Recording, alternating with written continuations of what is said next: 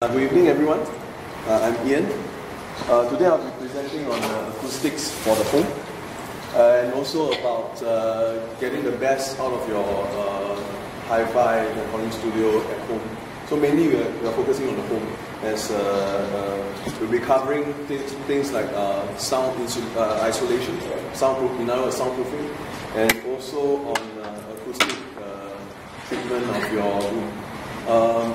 The topic is actually quite vast. I realized when I wrote the brief, I thought I could squeeze everything in today, but I think I might have to shorten down some of the parts and give more time for you to ask questions. That'd be fine. Let me start with a little bit of introduction. I have 15 years of professional experience in sound and music. I started recording when I was 14, and I got my first professional job at 18, just before Army. And I built my first studio when I was 21. So from then on, I progressed and helped people to install their home theaters or design their home studios or professional recording studios, and even nowadays I do auditoriums and cinemas. So my background is I have also, besides audio engineering, I'm also a jazz keyboardist, and I compose, and also I teach music in US previously. Okay, first to begin with acoustics, we need to take a look at these two pictures. You can see this is a concert hall, and this is like an art gallery. Which room has better acoustics? Everyone will say the one with the wood finish. Actually, in this case, okay, in normal cases, if you give me two pictures like that, I would say I have to hear it and measure it to see whether it has better acoustics. But in this case, this picture is a famous hall in UK called Royal Albert Hall. It is renowned for bad acoustics. But you see, because of the wood finish, you think that it has good acoustics. So, this side looks like art gallery. Art gallery has the worst acoustics. Usually, you go in there, you speak, and the whole thing, you can hear all the echoes and all that. So, but this case, I purposely choose this picture. These walls are actually specially treated with acoustic plaster. So actually, it's been already acoustic treated, and it shouldn't have that much reverberation. So it might be, this room might be a better acoustic. So what I'm trying to say here is, whether it sounds good or not, or has better acoustics, has nothing to do with the looks, first thing. Has nothing to do with the materials. It's how you design it. How you actually allocate the, whether you use wood together with other materials, how you balance the different materials in the room. That is more important than actually the material itself. So this is the first thing I want to just bring up. And because it's a very common misconception. Usually you see wood, you say, wow, acoustic must be good. But might not be true. Okay? Okay, first I want to bust the first myth of soundproofing. Soundproofing actually does not exist yet. Maybe in the future someone can perfect and really be soundproof, but currently it does not really exist. Yeah, there's no such thing as soundproof. Soundproof is not like waterproofing. You do your waterproofing on the floor, then the water will leak to the next room. Soundproofing, whatever, no matter how much you do, it will still leak to the next room. So that it's not really proof. It's just isolated or resistant, like water resistant, for example. So, one example, this is Galaxy Studios, Belgium, holds the current world record in sound isolation, 100.7 decibels between each room, with a wall that's not more than 60 cm. It's quite a record. Actually, for me, I don't know how they managed to do it. It's quite a feat on its own. Of course, it's possible to come up with such a solution, but the cost and all that would be a lot. It would be really very high. And so, even here, you can see it only achieved 100.7 decibels. Decibels is a measure of sound. If I want to talk about decibels, we can talk one whole night, but decibels just you need to know is a measure of the loudness for the layman. Okay, so 100 decibels of reduction means if I have a sound of 100 decibels in that room, the next room can't hear anything. 0. Okay, but if I have, let's say, something like a nuclear blast in there, which could be 200 decibels and more, you could still hear 100 decibels in the next room. So it's not really soundproof. This is the other concept I want to bring across. So there's no such thing as soundproofing, and even the world record, still, if you were to fire maybe a big pistol in there, in the next room you probably can hear a bit. Yeah. Next, when we talk about sound transmission, there are different types of sound transmission. The two basic types we usually deal with is airborne sound, which carries through the air. As I'm speaking now, the sound travels through the air to your seated positions. So this is airborne transmission of sound. The other one is called structure-borne transmission, or structural transmission, which means that the sound is actually transmitted through solid structures. For example, you jump on the floor and your neighbour can hear you. So that is structural transmission, usually more than airborne. But of course, airborne can become structure-borne and structure-borne can become airborne when it's very strong. The sound transmission level is very strong. So these are some noise that, not noise, sound that transmission that we need to be aware of. Then we look at how we actually measure or have a standard for sound isolation. Today I'm just going to cover because I don't want to get too technical into this, but just for you to know that the common ones that are used in the market, usually in US they use STC, called sound transmission class.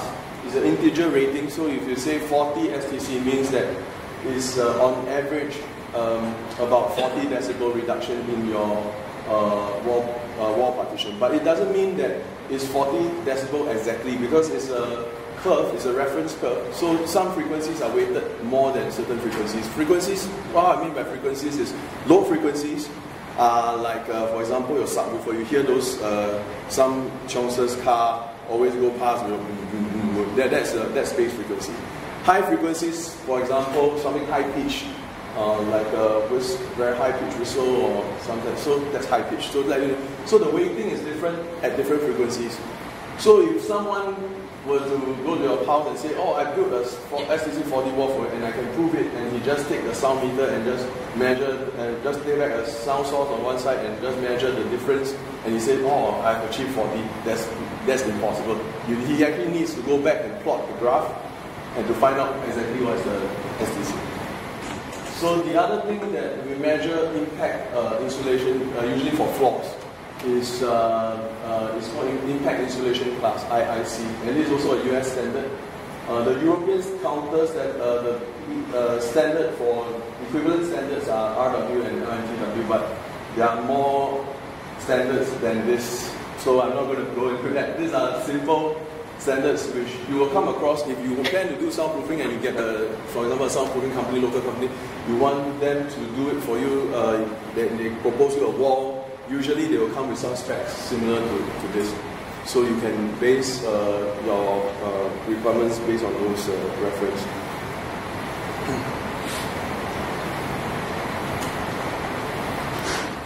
Okay, so there's a misconception usually among architects here, which I have encountered, that says that the lab tests STC has to perform in the field, in actual build situation, equal results. So I think this is a very big misconception. So I'm going to just bust this myth too, because there is no such thing. It's almost impossible. Okay, I wouldn't say impossible. It's possible, but it would take a lot more cost to actually achieve the same as the lab. It's almost like building a lab. Another lab out for the room that is, so the cost is definitely not, so it's, they need to accept that it's within 5 to 8 point difference between the lab and because lab is ideal conditions, they float everything, the walls are floated, floor floated, everything floated, so it's a very ideal situation. So they get they can measure the STC very accurately. But in the field, when you're actually building it in your house, you know, it's definitely lower than that. Sometimes I see in even normal house, our wall build, for example, they always say, BCA says that most of our wall build, recommended wall builds in most of our homes are actually, let's say for drywall is about maybe 42 to 45 maybe, around that. But the way it's been installed and the way it has been constructed might not actually reach the 42 to 45. Might not, definitely will not. Actually, yeah, so I'm going to say definitely will not reach 42 to 45. And there's no real BCA standard for that currently. Yeah, it's more like usually HDB does something and then everyone follows. So the contractor all will follow, and then the rest of the houses also will follow. Maybe condominiums, sometimes they might have different requirements, but in general, most of the wall builds are quite similar from what I see. Yeah, and so this you need to be aware of, because let's say if you were to get a new home or something, then you realize we frequently get caught in for problems like the room in between the two rooms, you can actually hear each other talking quite clearly. Yeah, this is a very common problem in Singapore because there's no real standard for acoustics. And one reason why I'm here talking about this tonight is actually to advocate more awareness of such requirements. And because the government side, I think, will take a while to actually implement all this, and by the time your house will be built. So let's look at what we mean by the different levels of STC, for example. So, okay, for just now talking 42 to 45, it means that subjective description of effectiveness is medium loud speech is clearly audible, occasional words understood. So this means that if you speak at a medium loud level, your neighbour should be able to hear you, but cannot understand you totally. Maybe some words can catch one or two words. Yeah, this is usually 42 to 45 at this level. And this assumes that the background noise is relatively quite quiet. So later I'll explain about the background noise part, but now you take it as this. So in order to reach, for example, you want to be able to play your home theater system super loud and be able to not disturb your neighbors, you need to reach at least 75 decibel, 75 STC, sorry. And actually no need, 65 and above usually is quite good already. But it also depends on how loud you play your home theater. So this is important too. And one thing to note, which I forgot to put in the slides, was that STC only measures 125 Hz and above, which means that it doesn't take into consideration the low frequencies I mentioned just now, like the subwoofers, the home theater explosions, and for example, if you like some gaming kind of music and all that, it's a lot of lows. So it doesn't take that into consideration in the measurement of STC. So means that even if you have a super high STC, but your low frequency might not be well taken care of. So usually we need to get, when you need to control low frequencies, you really need to get an acoustic expert in. Usually most contractors can't really perform at this at that level. This is another myth that I want to bust, because I realize a lot of my, just a lot of, in Singapore, the acoustic industry is very,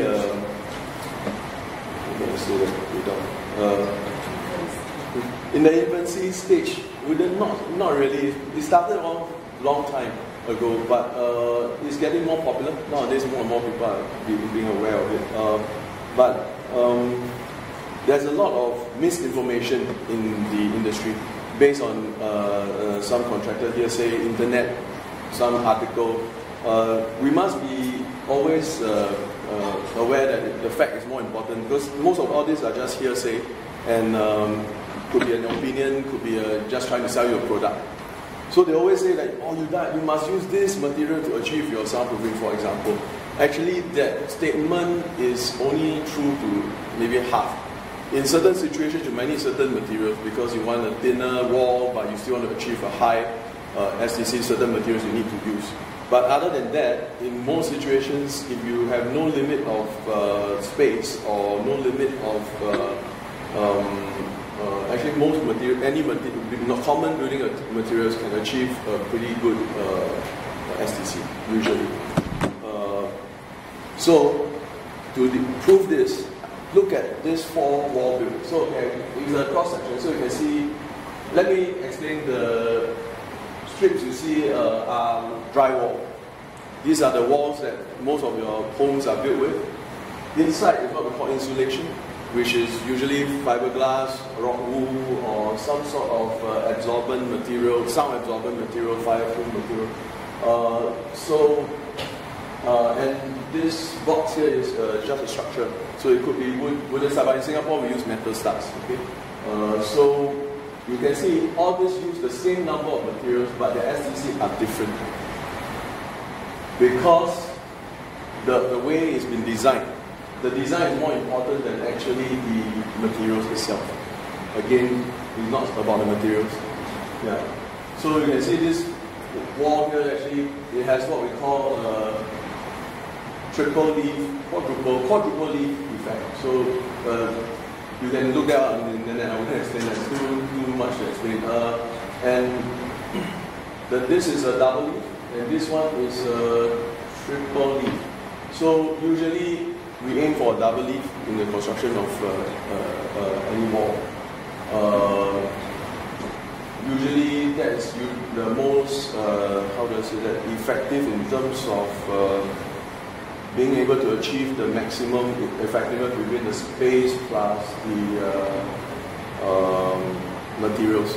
So, yeah, you need to see, you need to understand that sometimes certain contractors tell you, oh, I'll just, so you have a current wall, for example, in your home. Then you say, soundproofing not good enough, can I add? So some contractors say, no problem, I build one more wall for you. But the problem is, he didn't remove one side of the wall, and he just add on to a wall, and it has this effect. So it's actually a lower STC than what it should be. Yeah. So by right, with all these materials, you can achieve this. But instead, this is achieved. The wall is the one with curving thing? Now the wall, this is a cross section. So this is your drywall. This is your insulation, meaning, and this is the structure. So it's a top view, I would say top view is easier to see. So that two walls, so to speak. Yes, correct. Yeah. This is a double wall. To reach STC 60, you need double walls. But most of our homes are constructed in single walls. So at most, I think in our homes we can achieve is about 50 plus STC, yeah, for single wall. Unless you want to up, you need to do a double wall, which takes up space.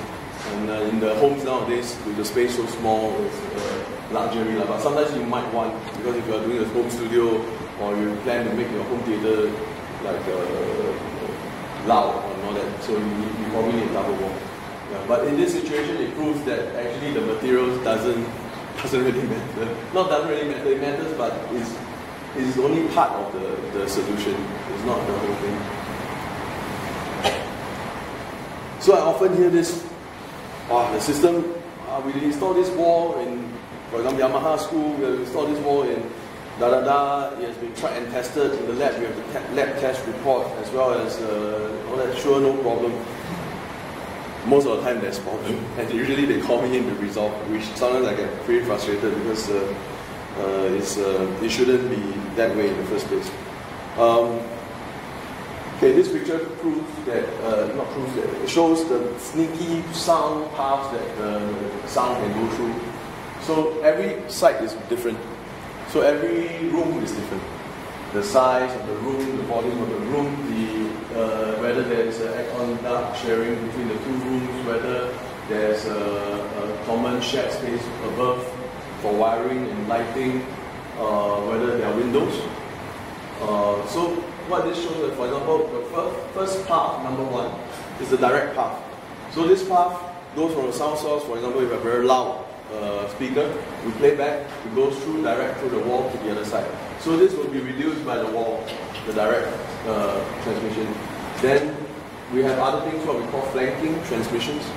Flanking transmissions actually go through, usually is going through shared structural structure flooring, for example, ceiling, for example. So usually if you have a shared flooring, for example, between this room, most of the time that's the case, and you would have problems transferring between the floor because it actually transmits through this hard structure and goes through. So no matter how good your wall here is, it will still go through here. Unless you take care, if you decouple the floor, we call it floating the floor, then you might remove it. It depends on design and all that again. Yeah, so this is all the soundproofing. And also the third one I want to mention is the if you have a shared ducted aircon, sometimes certain private homes have ducted aircons that are shared between rooms, and this actually needs to take into consideration because the sound can actually travel through that duct. If there's no insulation in between to absorb the sound and all that, it will definitely transmit. Yeah, so the other room can hear, and I've done so much soundproofing, but yet I still can hear. Sometimes it's through the aircon system. Yeah, and usually you need to especially design those. Windows is another weakness. Windows and doors are common weaknesses. Windows currently, you can see a lot of contractors just say, oh, I put double glazed glass, that's good enough. But actually, in true fact, the double glazed unit can only achieve STC maybe 28, and in the field probably lower, like 20. So it's not a very good,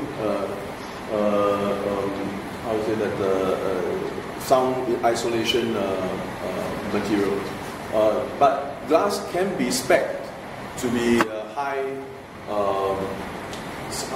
sound isolation. But the person spec'ing it must know how to play around with the air gap and the type of glass and even that. So those are more specialized skills which I won't go into details here, but you need to look out for your windows, your doors. So usually sometimes in homes we have this problem whereby we hear a lot of sound from the corridor. Yeah, this is a common thing. Usually you solve the door, it usually becomes quite acceptable. But the doors are very expensive. In the industry standard for a soundproof door, let's say a wooden one. A wooden one can probably, let's say STC maybe 40 above, usually cost at least 3K plus above one door.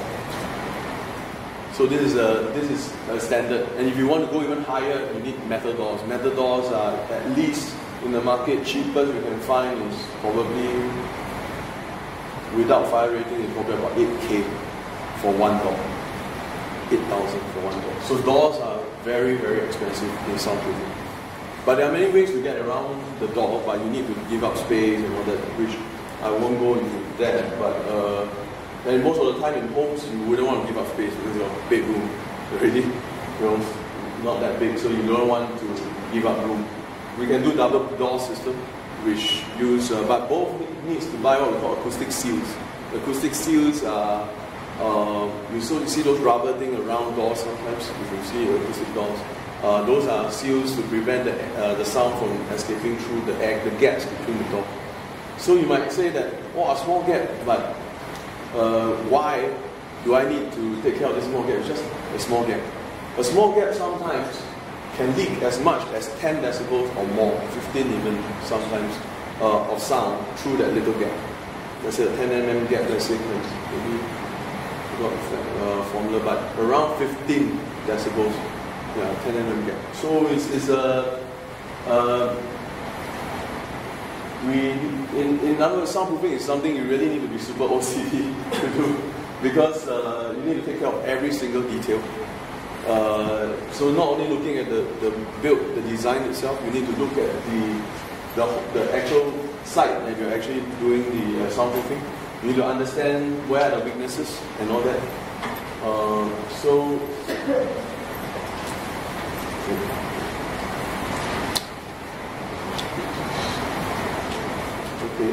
So for this part, I will conclude, and later if you have any questions, you can ask me about this. Next, I want to cover is background noise. So for example, if I'm in a very quiet environment, when I first started doing soundproofing, I wanted to do very high isolation. So after I achieved the high isolation, I realized some of my customers are not happy. The reason is because the room has become so quiet that when they sit inside the room, they close the door. Outside, just a little bit of sound they can hear. Just a little bit. It becomes like, how do I say that? They're oversensitive because there's a lack of noise. For example, if I were to play noise, now I start to speak, you actually start to hear less of it becomes less clear. It's the same thing. So let's say in a quiet environment, you can hear me very clearly, but in a noisy environment, so sometimes you have like aircon noise and all that. It helps to make it less needed to have high STC requirements, because the noise is not as how do I say that, it will influence your subjective hearing. Yeah.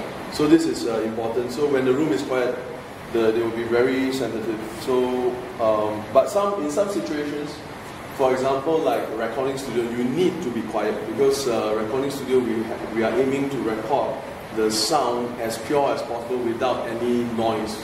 So in that situation, then we need to actually control the noise in a different way. We really need to plan out how the studio is laid out so that they won't get disturbed by any small little noise and get leaked into the recording. So that one is a design issue again, so I won't go too deep into that. And background noise is usually measured by something called NC or NR. This is, and then there are other variants like NCB, which are quite commonly used in the industry. Usually they use to measure like a room, for example, like this. They will switch on the aircon, they will switch on the projector, any other maybe AV equipment or something, they'll switch it on, but without playing anything. Just then they record the noise in the room, and they will plot it against a graph again. The graph somewhere into the room, but it's against the graph. So as long as the sound, the background noise falls below that graph, it is within that particular NC. So let's say NC 30, there's a particular graph, if all your noise are below it, okay. Once one frequency exceeds the standard curve, then you will have to move to the next level, so become NC 35, for example. So this is a type of measurement that NC is US, NR is Europe. So this is how they measure noise. Okay, so let's look at case study, which I think can better relate. I can hear my neighbour walking above me. This is the most common complaint. We get a lot of calls, such things, but there's good news, there's bad news for this. The good news is, by right, I feel, this is my personal opinion, again, personal opinion, it's the developer's responsibility to ensure that this don't happen. Walking, just normal walking, you can hear, is ridiculous. We're not even talking about standard touch. This is definitely ridiculous. And I see it even in the most expensive orchard condos. You'll be surprised. This happens, and I said, oh, this is ridiculous. I think you should just complain to the developer and ask them to resolve this, because it shouldn't be you paying. One thing is very expensive, one thing is almost impossible to isolate this sound. There's two reasons why. One reason is because the neighbour's on top. So he's already living there, and you want to, let's say, the best, how to say, the solution is always to treat the source. So the source is the floor above. It's easier to treat it above than to actually do it from the ceiling. But it's still possible to do from the ceiling. But the problem is, because the floor is connected to the building structures, so even if you do the ceiling, the sound will still come down through your walls. So don't tell me you need to do your whole room and then you lose a lot of room and all that. And that's not fair. I feel this will be something that the developers should resolve and should be responsible for. This one, I think is good that more people become aware of this, because most people don't know, they just accept it as it is. I have another case whereby a condo, is also a condo, right next to a major road. The developer actually has done some due diligence, but they forgot one thing, is because they design it nice, so they want 2 pieces of glass coming this way, and because the joint of the glass is not done properly, the noise in the morning is very loud from the traffic. So the person can't sleep when you ask me why, and I measure that, wow, this is way big above even what is acceptable. So I ask them to just go straight to the developer to resolve this. Yeah, because there's no point for me to recommend a solution that, for example, adding another set of windows which limits their space and all that. And this is also the same thing. Even if I were to do the ceiling, it wouldn't resolve the problem 100%. It's only 50%. I can resolve whatever sound that's coming through the ceiling, direct through the ceiling, but I cannot resolve any sound that actually is spread through the structures. And because most of the footsteps, this is based on scientific testing, are actually very low frequency, actually sub-bass frequencies. They are even harder to treat than a normal frequency. So it's actually very tricky to do this. So this problem actually, if you have a unit like this, my advice is to move out. Yeah, when the 5 years, after the 5 years. Yeah. Have there been any instances where you consulted for your clients and they brought the case of the developers of one? I have one case which, this next one, the water pipe running next to the bed. This is a design flaw again. It happens in also a condominium. So the architect or the engineer, may not be the architect, because sometimes the architect designs and the engineer takes care of the piping. And they run it through right next to the bedroom. And this time was quite poor thing, because what happened was the holes between the 2 pipes, the 2 levels were misaligned. So the pipe is at an angle like this. So what happened was it keeps leaking. It keeps leaking and it keeps leaking, and it's like she's going crazy already. So besides that, so okay, they at last resolved the problem. They use a rather okay, like you can resolve the problem. They actually concrete filled the bottom with an L-shaped kind of pipe. So this shape, so now the misalignment no longer occurs because you have an L shape like that. But now you have another problem. The sound will hit the pipe there and it will be super loud. So this one we resolved it, but I did tell my client was so frustrated about this that she wanted no noise even on the toilet side. So imagine this pipe is in between the toilet and the bedroom, the master bedroom. So she wants no noise even in the toilet side, she says. But I told her it can't be possible because of that concrete filled pipe. It causes the structural transmission thing that I covered earlier. So the sound actually travels through the structure no matter what you do, doesn't work. But what I can do for her is to isolate the sound from on the bedroom side as much as I could. I did decoupling of the wall, but she lost some floor space, which was quite a thick wall. But we resolved this. But this again, the developer took responsibility for the cost. Yeah, which I think is one of the cases. And next one is home theater, gaming, karaoke sound system is driving me nuts. Okay, this one is also another common complaint that we receive. Usually in this situation, I would say you go to your neighbor to talk first. Because okay, to resolve this, you need to spend a lot of money. And I feel it's not worth. Of course, I mean we've been working for a company, of course, if they sell the product, okay, I'm happy. But the thing is, I don't want that to happen because this situation requires a lot of cost, a lot of, you will lose a lot of room in your room because you need to build all these extra walls, ceiling, floor, so it become like your whole bedroom becomes super small. Or you realize that you want to prevent against this, so your whole house you need to do. So imagine whole house, the cost, just a typical, just give you an idea of the cost of soundproofing one room, one bedroom. Maybe easily 10,000, one bedroom. That is, easily. There is a few reasons. One is material. One is because in that kind of space you want to build your wall as thin as possible, so you need to use certain materials that are not common building materials. They are thinner like 3-4 mm, but they are denser.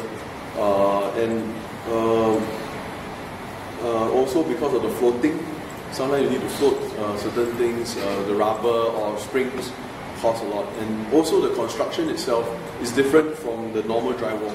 So a lot of people think that, a lot of contractors think that they can just build a normal drywall, but the detail required to build a soundproof wall is very different. So all the joints between the wall and the floor, the wall and the ceiling, all needs to be properly, actually leave a gap and filled with proper acoustic sealant, or it's a lot of cost. You think the sealant, one tube is at least, I think, $12-13. That's the cheapest one probably. No, there's still cheaper one, but about $10, right? So it's you use up very quickly in that sense when you start to fill those gaps. Yeah, and the other thing is the time required to build is a lot more because the detail, you don't just and just anyhow screw in the thing and that's it. But actually you need to even, I've seen some builders actually, I think it does help, but not to a big extent, is to actually leave, even the screws have certain gaps that they fulfill. So like 300 mm between each other, and the two sides that you're let's say for example 2 walls you're putting is actually staggered. Even they will go to that kind of detail to increase the STC. So is a lot of detail in building a soundproof wall that costs time, usually workers' time, and that's the main thing. Yeah. So this one, I have one case also. When early in my career, where I met this young couple who has this problem, the neighbour below them have an old kind of fan mounted directly onto the structural beam.